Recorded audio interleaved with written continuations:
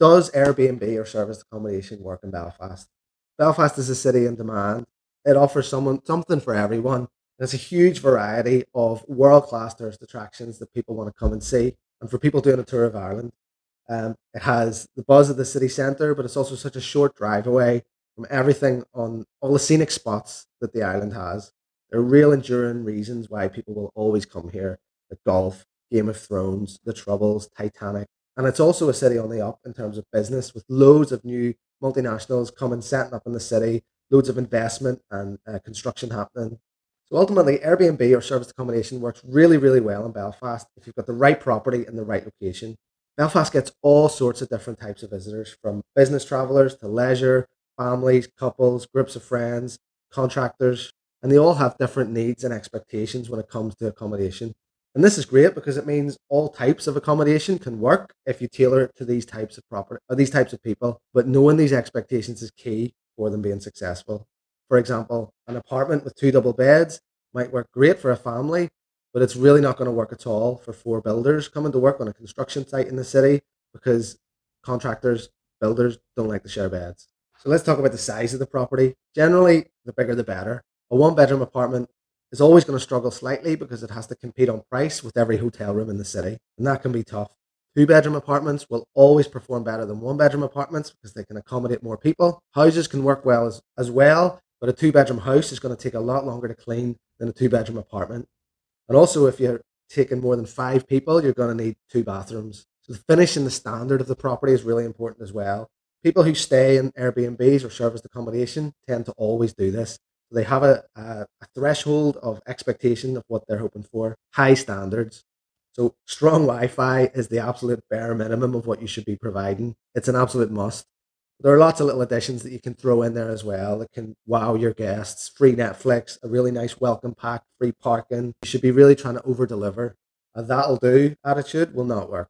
The location of a property is one of the most important things when deciding whether it will work or not.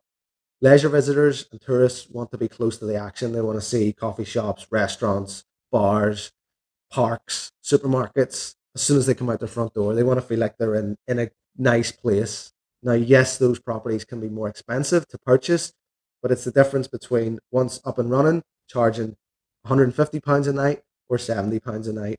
The greatest demand is always for these city centre properties, so they'll always be able to charge more. So another consideration about the location is the neighbourhood. Now, this is particularly important in Belfast.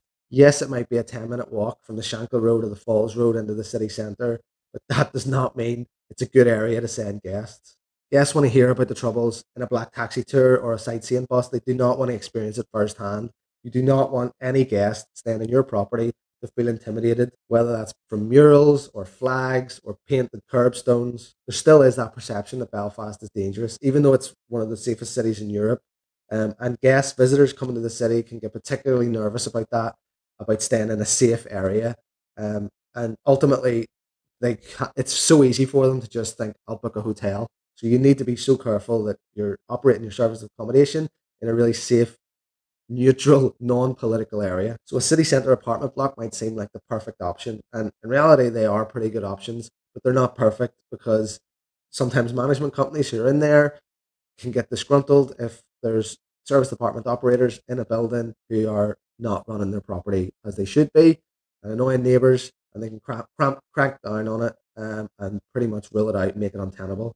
Likewise, neighbours can get really annoyed from guests who are coming and going, not feeling comfortable with not knowing who the neighbours are. So it's not a perfect option, but you just need to try your best. Once you operate in a city centre apartment block, keep your neighbours happy, keep your guests good, not disrupting anyone, and just keep doing as well as you can. So where do you find guests then? Well, obviously Airbnb is the phrase that everyone knows, but in reality, it's a big world out there, and there are much bigger websites than Airbnb. Booking.com is huge, Expedia, but you also need to be getting your own website where you can take direct bookings. Ultimately, you need to be getting maximum exposure across all sites to get your property in front of as many eyeballs as possible. There are still preferences. Some people think Airbnb is just for young people, or they think it's for hipsters. Other people from different countries prefer different websites. So it's not just a one size fits all. You need to get maximum exposure, get your property everywhere. Now you need to be realistic about your expectations for your profit as well.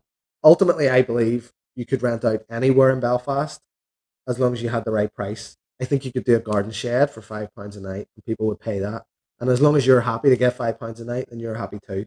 The issue I see is when people bring a substandard, poor located property to the market and expect to be able to charge the same as a high end city centre location. It's just not going to happen, no matter how nicely decorated you do it inside. It's not just about the finish inside, it's about the location, about the size, and it all comes together. So you have to be super realistic about what your property is going to be able to obtain. And as long as you're happy with that, then that's fine. Go forward. But think about it like this. I would say a two-bedroom apartment out of the city centre could bring in about 20 to £30,000 income per year, um, as serviced accommodation. A top end two-bedroom apartment right in the city centre, £40,000 plus. It's happening every month, every year, because we're doing it.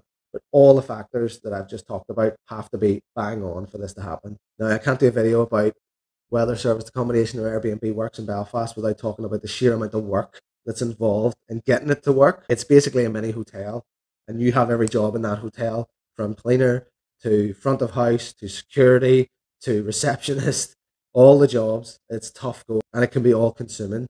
And just like a hotel, if guests aren't happy, they will leave negative reviews. And if you start getting negative reviews, it's going to make the thing much harder to sell. Good reviews are crucial for a business to be successful, and bad reviews make it basically impossible for it to be successful. There's a hell of a lot of work once you actually get the property up and running to keep it running well. So to sum up, Belfast is an awesome destination. People are always going to come here. We have some serious, enduring reasons why. I firmly believe that Belfast and Northern Ireland is just getting started in terms of tourism. No one comes here for the weather, thankfully, so it gets visitors all year round, although it does dip in the winter, January, February, March. Be aware of guests' expectations and concerns around safety. Be realistic about pricing and try to offer extra value to wow the guests. There you go. I think Belfast is an amazing destination for visitors. I think Airbnb or serviced accommodation will work for a long time to come. If you've liked this video, please hit subscribe, give me a like, and leave me a comment about your experience of running serviced accommodation in Belfast.